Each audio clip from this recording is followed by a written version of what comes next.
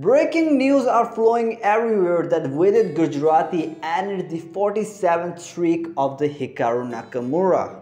And the way he ended the streak is quite phenomenal.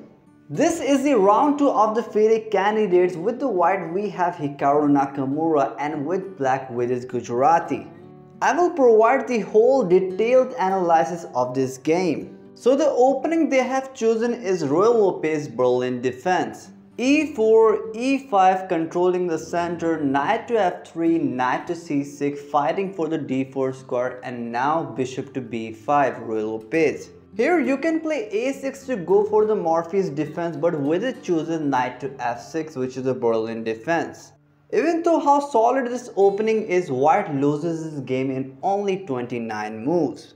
Here your E4 pawn is attacked, you can castle here which leads to a very sharp line. You can also defend the pawn with knight to C3, but Nakamura defends it with D3.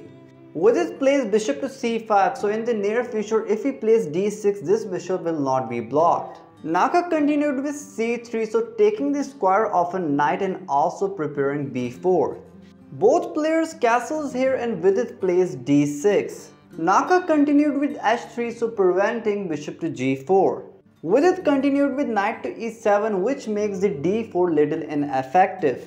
For example, let's say if you play rook to E8 after D4, bishop to B6 and D5, white is claiming a great space in the center. So after knight to E7, D4 anyway, but Vidit didn't move his bishop, he plays C6. If both players accepted the bishop, you could see this line where Vidit will have a double B pawn.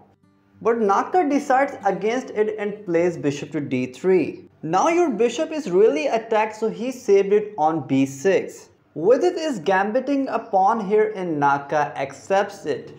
And here Vidit unleashes his prep by playing bishop takes H3. Keep in mind this bishop takes H3 is only working due to the B6 bishop pinning the F pawn. Naka decides to play knight to C4, which was a horrible mistake. Best for Naka was to take the bishop. Now can you guys see a move which wins a piece back to black? The move is calm and brilliant, queen to B8.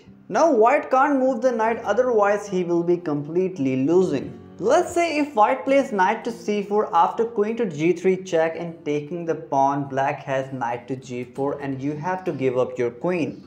Similarly, after knight to F3 after queen to G3 check and taking the pawn, black will not play knight to G4 as queen can take it. He will play rook to D8 and he is winning a piece by force. Best for Naka was to play bishop to F4 after bishop to C7 play bishop to G3 and after taking the knight play F4. So after knight to C4, Vidit saves his bishop on G4 and queen goes to C2.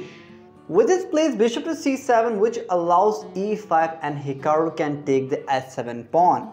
So game continued with king to H8 and bishop goes back to D3.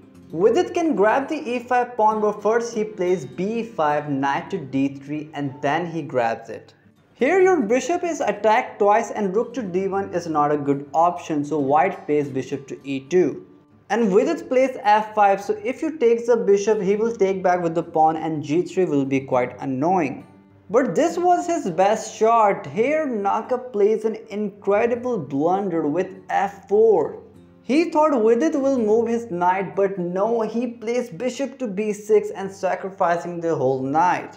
If you accept the knight, you will see knight to D5, and if you play king to F2, you will see queen to H4 check, G3 is forced, and then bishop takes E3. And if you take with the bishop, you will see queen to H2 check, king to E1, and knight takes E3, which gives black a completely winning position.